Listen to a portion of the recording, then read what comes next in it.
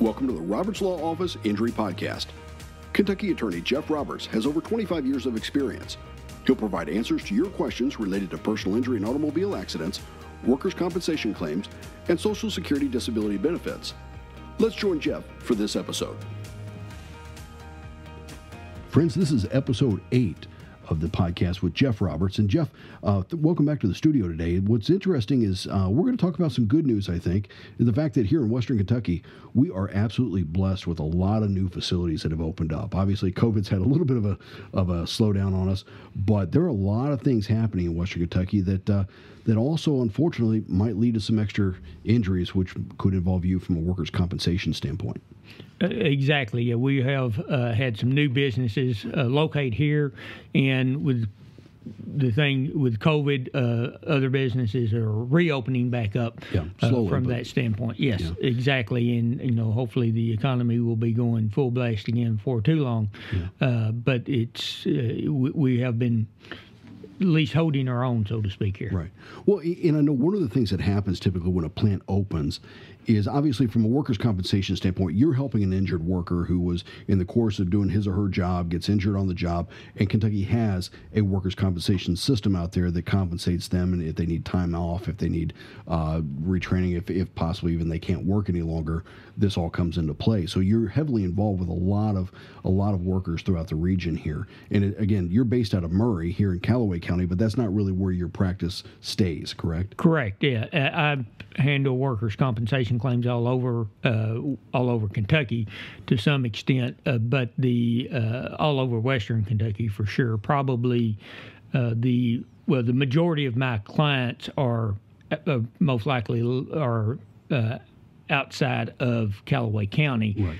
From the total standpoint. I may have more Callaway County as a percentage of any other county, but when you combine everything, Callaway is not more than 50% of my practice for sure. Wow, and that's the fact that you've been practicing for over 27 years now here in this area. So obviously your reputation's grown, your exposure, your interactions with other attorneys who may actually refer cases to you, because maybe you're a little bit better suited for a particular type of case, right? Certainly, I have attorneys all over Kentucky actually refer workers' compensation claims to me. Attorneys out of Louisville that frequently refer workers' compensation claims, and an attorney out of northern Kentucky that I know that called me up and personally asked me to handle their family members' workers' compensation claim up in northern Kentucky. So I have experience handling those claims all over the state. And in fact, you've actually been invited as a speaker to present at various, let's just call them professional seminars, where there are attorneys in the audience, and you're up there actually talking to them about how to practice these cases properly. Correct. Yeah, I've spoken as training other attorneys on how to properly handle workers' compensation cases at legal seminars throughout Kentucky. University of Kentucky has a workers' comp seminar that I've spoken at. Kentucky Justice Association, Kentucky Bar Association. I've spoken at seminars for them and some other organizations as well.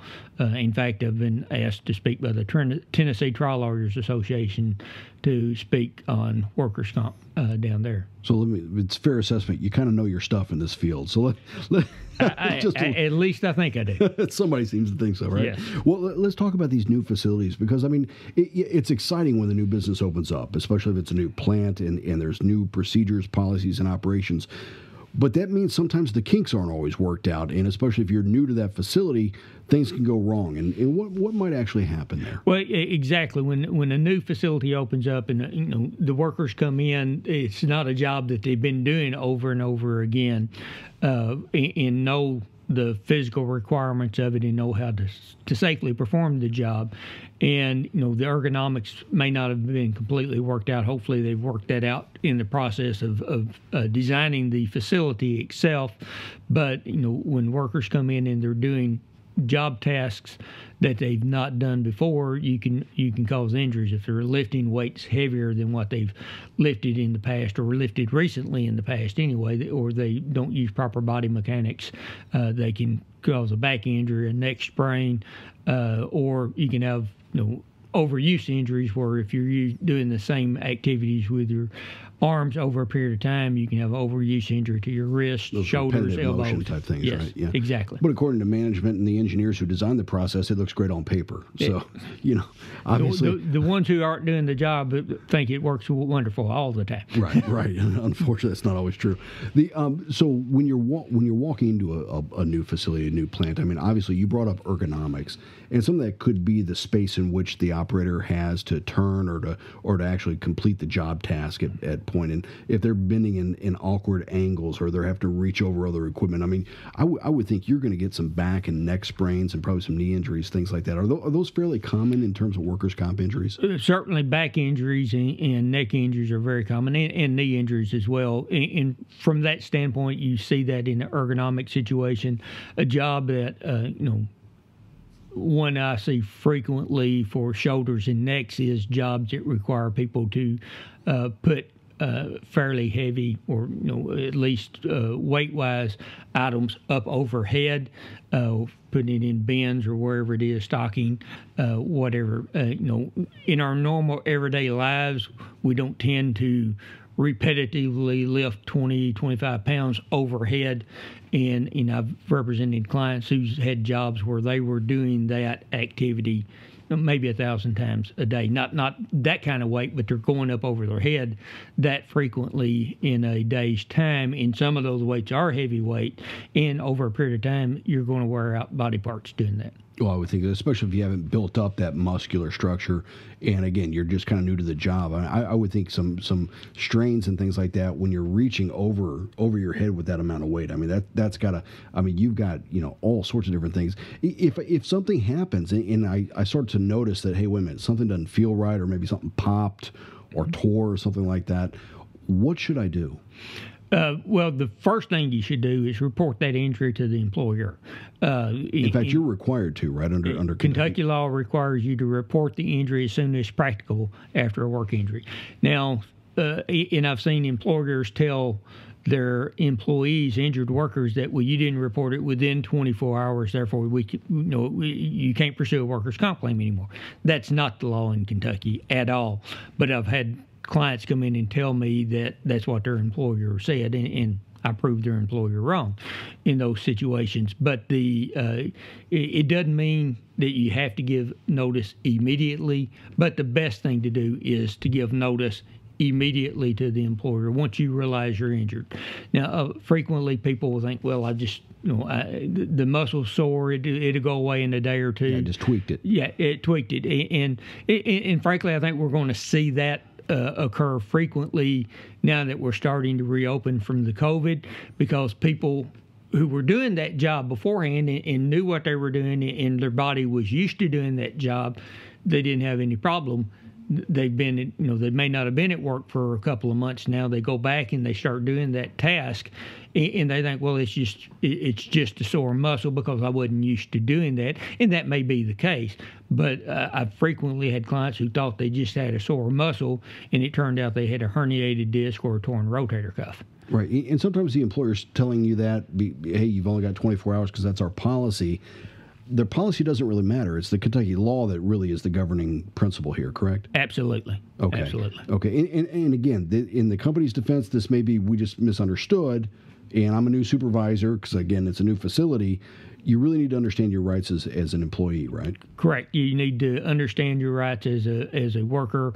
And when you've got a company telling you something like that, you need to reach out to an experienced workers' comp practitioner who can tell you what the law is. Well, what happens now when the company says, okay, yeah, you may be a little hurt here or whatever. We got a doctor we want you to go see.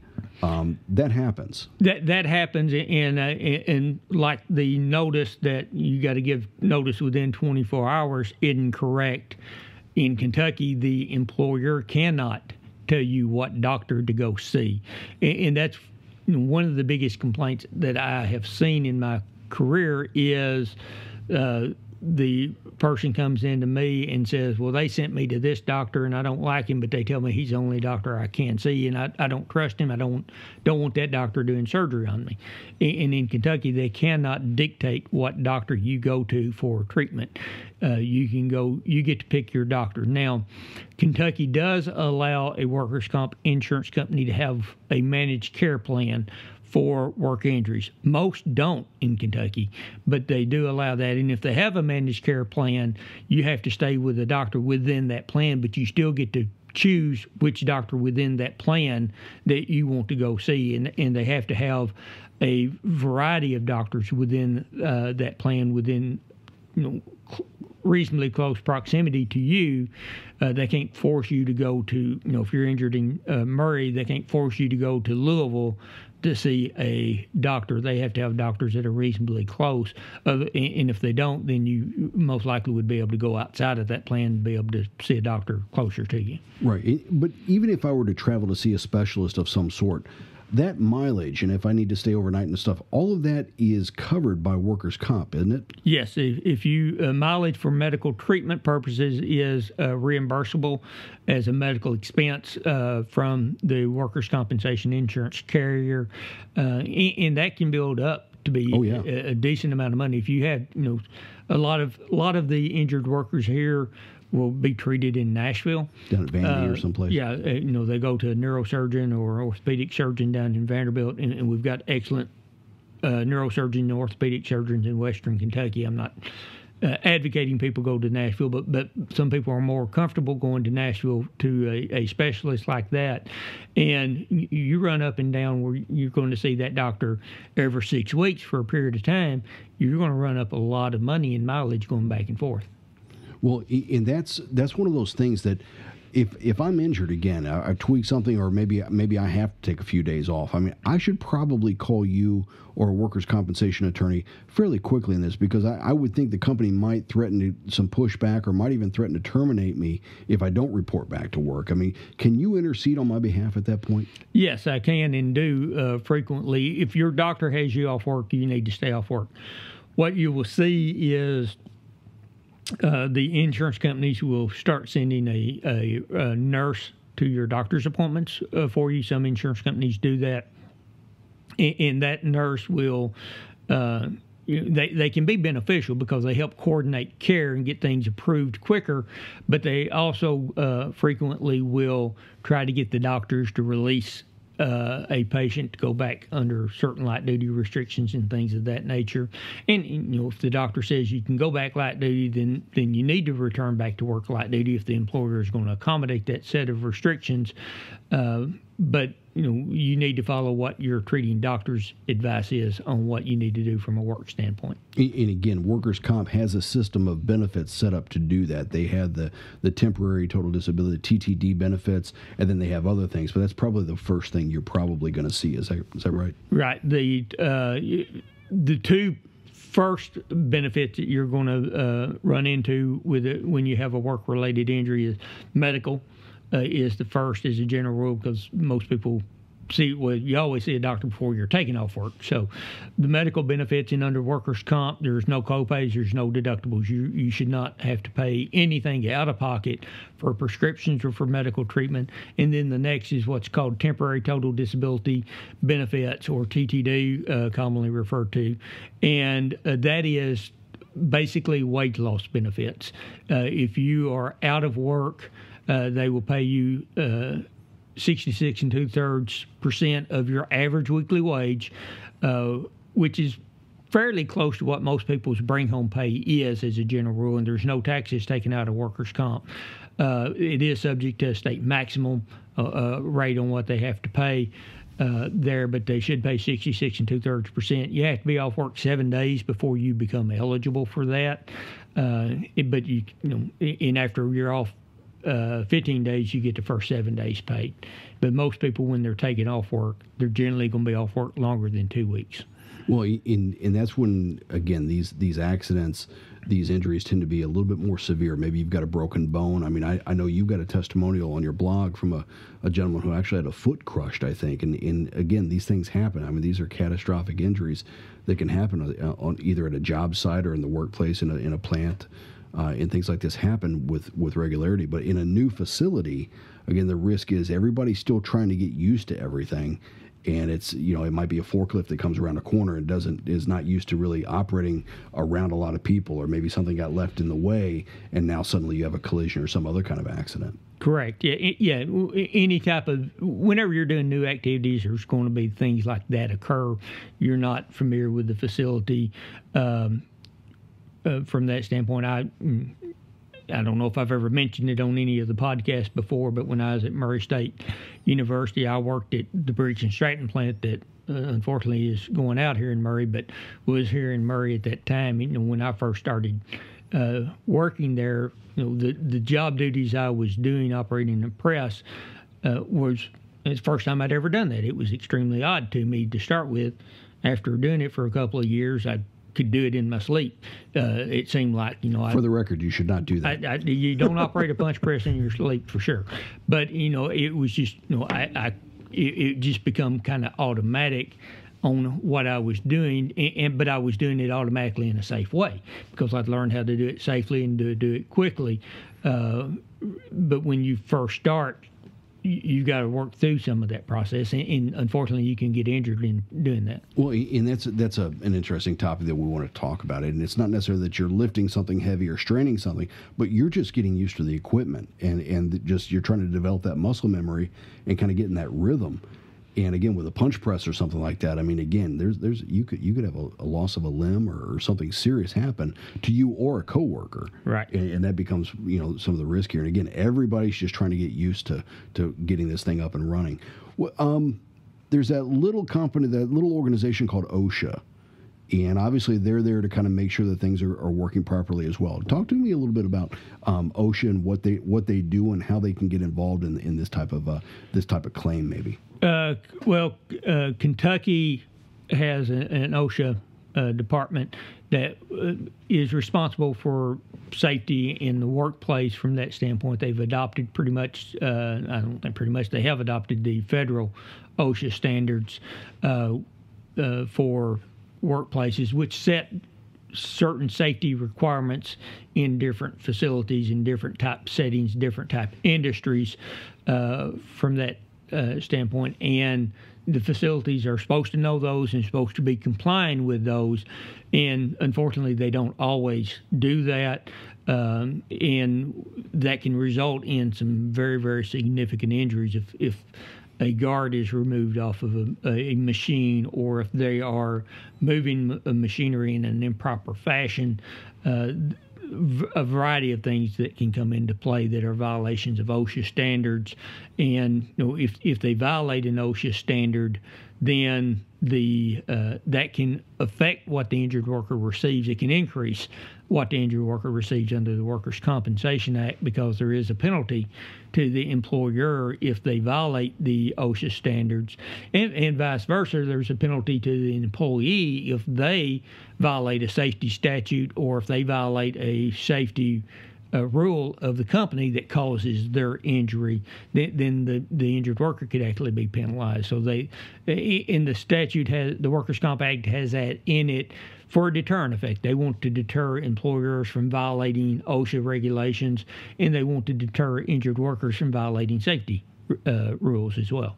And again, it's not the injured worker who's just sustained an injury doesn't need to be worried about that. That is something that you are going to uncover as you start to investigate kind of what happened and what went on in the records and things like that. Video, if there happens to be video in the plant or wherever this may happen, they don't have to really worry about that. But the fact that you have an immense amount of experience dealing with workers' compensation and potential OSHA violations, you know what to look for. Right, exactly. I do, and OSHA, the state OSHA department doesn't come in actually and investigate most accidents in Kentucky. If it's a fatality, they always come in. If it's a very serious injury, they're usually called in on those as well, and should be called in on those. But the back injuries and things of that nature, they're normally not called in from that standpoint. And I've had clients that work at heights and not be tight, not have the proper personal protective equipment that they're supposed to have. So I'm up on an elevated platform or a scissor lift or something like that. And Exactly. I'm not tied off or something. Not tied off there, and then suffer a fall. And I've had situations where OSHA should have been called and they weren't called. And by the time, I've had, when clients come to me and I say, we need to get OSHA involved in this, and I've reached out or had the client reach out to OSHA to report the injury, but at that time sometimes it's too late for the state OSHA department to come in and do a proper investigation. But that doesn't prohibit me from having from talking with witnesses, having an expert witness look at it to see if there was an OSHA violation there that we need to pursue in the workers' comp claim. And again, that definitely comes back into that ultimate financial determination, basically the money you may get from having sustained this injury on the job. Correct. Okay. Well, let's talk about this for a little bit. Obviously, again, we're talking about a new facility being open and some of the risk inherent there. It's not only new for the management, the supervisors, and the employees, but it's also new for the vendors. And at a lot of these large plants, it's not uncommon for deliveries to be made to the plant during not normal days and things like that, where everybody's up and going, and now all of a sudden you've got this extra truck on, or maybe you've got somebody else in the plant. And sometimes they can cause injuries as well. Those are, I think you call those third-party injuries. Let's talk about those a little bit. Right. Well, it can cause a third-party claim there. If you're injured on the job, then you have a workers' compensation claim.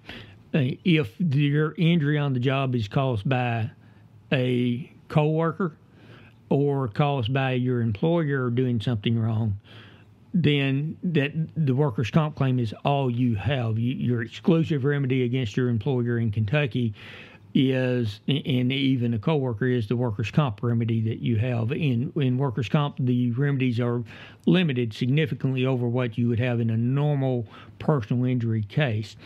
If the injury is caused by a vendor on the property who may be moving something with a forklift, and they hit you, then you could have a claim against that person driving the forklift and the company they work for.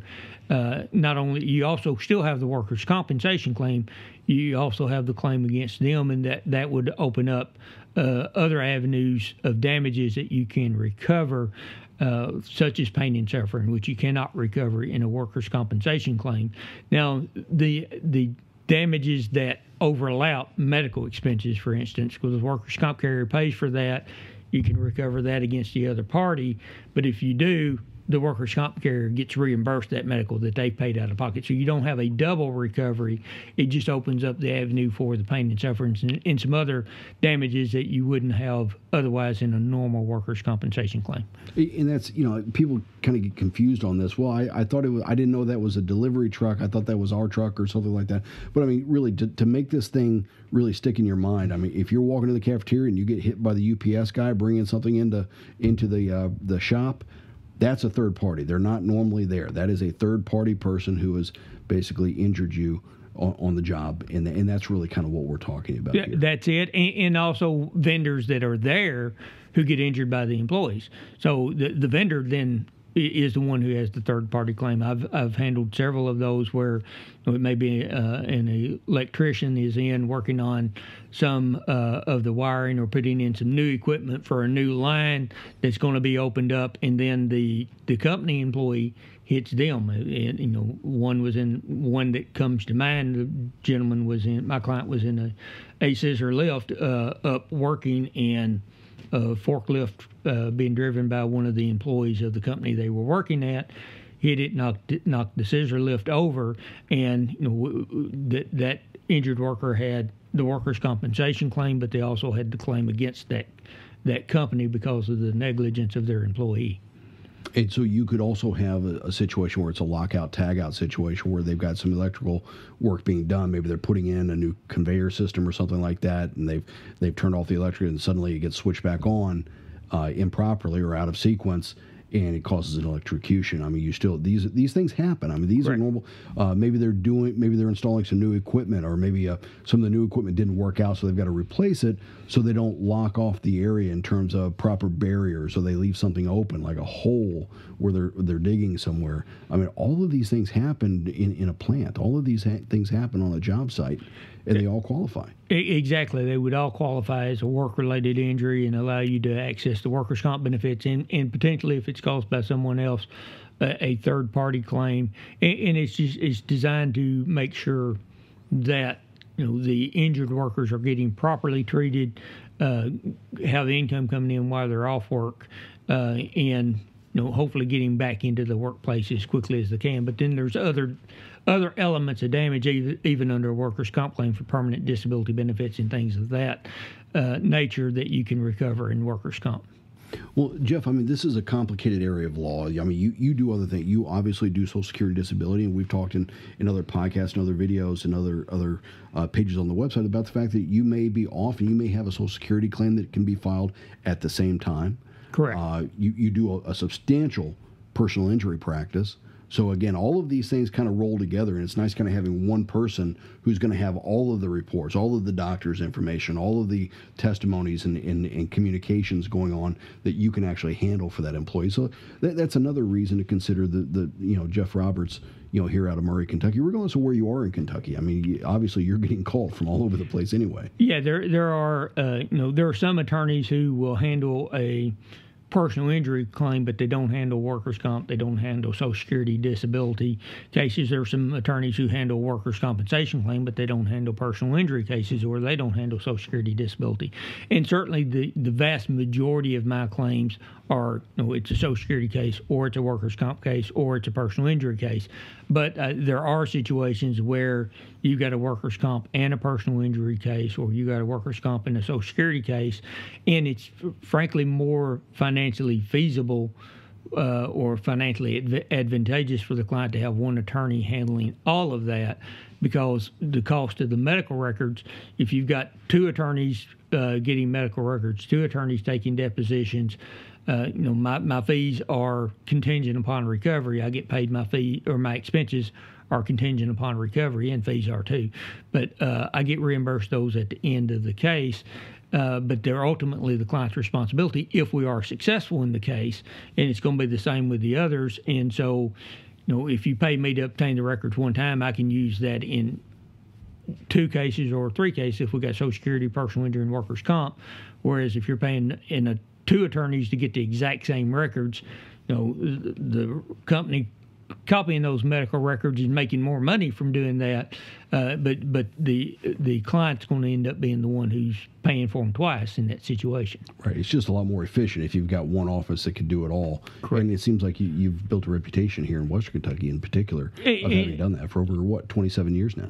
Over 27 years now. And there's some interaction between all of those that have to be worked out. And, I've had frequently have attorneys who are handling a personal injury claim who do not handle workers' comp, and they call me up and ask me to handle the workers' comp side of the case.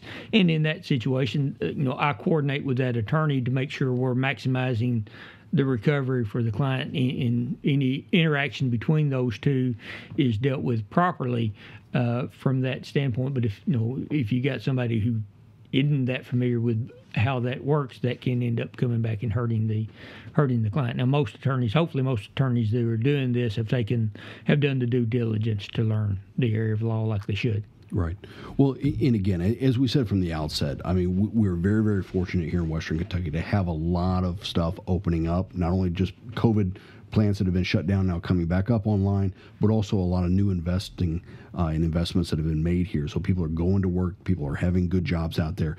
The issue is there's a learning period for everybody, and injuries are going to occur. And when they do, obviously you need an attorney who understands this area of law, who understands these rules, and understands the benefits that you deserve and that you're entitled to based on the facts of your case. Jeff, any closing thoughts as we wrap up this episode? Just a few. One, I have people who, when they come to see me, a lot of times they're afraid of how their employer is going to react. Most large corporations understand that work injuries occur, and even small operations understand that. And I've had employers that I've talked to that said, we want our employees to be properly treated and get back to work. They're the lifeblood of the company, and it's very rare to see retaliation against an injured worker for pursuing a workers' compensation claim, for contacting an attorney to help them pursue a workers' compensation claim. I won't say it never occurs, but it's a rare occurrence, and it's against the law when it does occur, so that can actually cause another lawsuit to occur if they do retaliate against someone from doing that. And coming to see an attorney or talk to an attorney on the phone, you can get an idea of what you're entitled to. You can learn what your rights are, and then make an informed decision on whether you want to go forward with that case or not go forward with that case. And the insurance company knows the law. They know what you're entitled to. They're not going to voluntarily pay that to you as a general rule, but they have someone who's trained, who's experienced in being advised by a lawyer, helping them on their side of it. And at least it's my experience that the injured worker who has the same thing is going to be much happier with the end result than the injured worker who doesn't ever go to an attorney and then ends up losing valuable benefits like future medical treatment. Right, which is, again, something you're entitled to, but if you don't know about it, you may forego it by accident and not know you just gave away something that's going to be very valuable down the road. Exactly. If you have to have a cervical neck surgery 5 years down the road, that is an expensive surgery to have. And if it's from a work injury, even if you've let the statute of limitations go or you settled it without locking in the future medical, most health insurances has a provision they don't pay for work-related injury. So that may be, you may not have any coverage for that at that point in time. Most people think, well, the health insurance will cover it. They may, but they may not. Well, and that brings up a good situation here in the fact that in episode 5, you and your daughter Clarissa, who's actually a law student up at the University of Louisville, we talked about a large article that you had published talking about the signing of medical releases, and that really goes right to what you just talked about sometimes you're going to sign documents that are fairly complicated and they're complex on purpose, and if you don't understand what you're signing, you may forego some rights and benefits that you should have had in the first place. Correct. Liability release, not a medical release, that article is about. Yeah. But yes, if you sign a settlement agreement, release, settlement document of any sort, you need to understand what that says and what you're giving up when you sign that document, and make sure you're protecting any future rights that you may have. It makes sense. Jeff, I want to thank you for your time. I know you're busy down here. I know your office is always humming every time we come down here to do these things. And I really appreciate what you've been doing over the years for all the people down here in Western Kentucky. I wish you the best. And friends, if you're out there listening to this, we'll be back in about 2 weeks. Take care. Thank you. Thank you for listening to the Roberts Law Office Injury Podcast. Jeff will return in 2 weeks. Until then, he invites you to visit jeffrobertslaw.com and follow his firm on Facebook. At the Roberts Law Office, you'll find a history of small town service and big city results.